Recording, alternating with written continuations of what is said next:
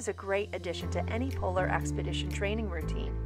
If you're new to tire training, click on the link in the description below to learn how to make a tire rig and harness.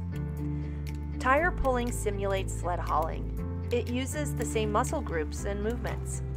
Pulling a tire during training allows your body to get used to the activity you'll be doing on the expedition. That way, when you start on the expedition, your body says, "Hey, I remember this isn't so bad, I can do this." Here are some tips for your tire pulling routine. Maintain a good posture. Don't bend at the waist or lead with your head. If you have to put in extra effort into getting over a bump or pulling a heavy load, drive forward with your hips and get into the habit of keeping your head high. Incorporate your upper body by planting your poles in rhythm opposite to that of your legs. Use your poles not only for balance, but also to help propel you forward. Don't plant them too far ahead. In general, the basket or the base of the pole should go no further than beyond your front foot. Your poles should be used to push you forward, not pull you forward.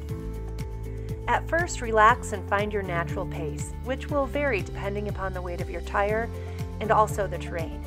Every so often, challenge your pace by speeding up for a certain distance, maybe until you reach the next block, or perhaps for the duration of every fifth song in your playlist. If you always pull at the same pace, you can get into a speed slump where it's difficult to go faster. Pull on a variety of terrain. Your tire will be easier or harder to pull depending on the terrain.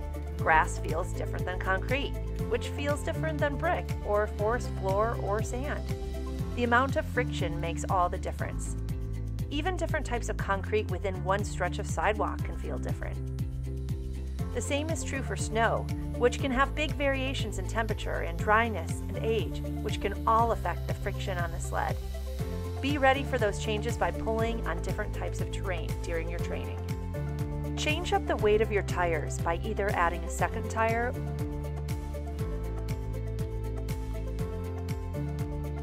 or by adding a bag of dog food, kitty litter, or concrete to the top of your tire. Be sure to strap it down if you don't want it to topple off. Changing the weight of your tire means you'll be ready if your sled weight changes during the expedition.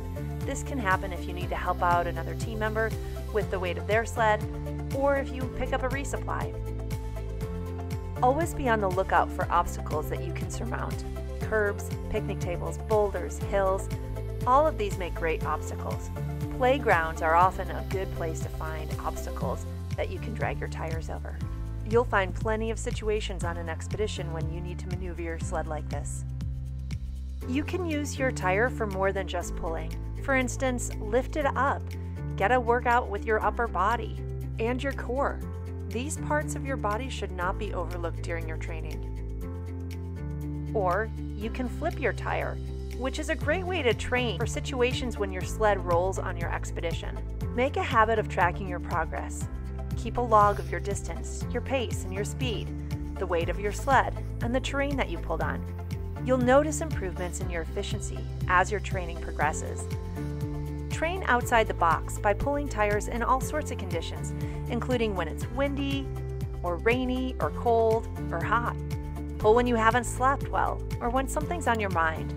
Train for having to pull when things just aren't as ideal as you'd like them to be. Stretch before and after your tire pulling. If you're looking for good stretches for tire hauling and sled hauling, click on the link in the description below. How long should you be pulling your tire?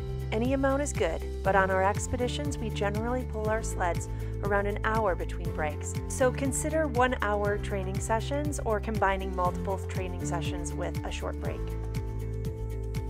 The most important thing when pulling a tire is to just have fun, because that's why you're going on the adventure in the first place, and it's good to get used to having fun while you're doing hard work.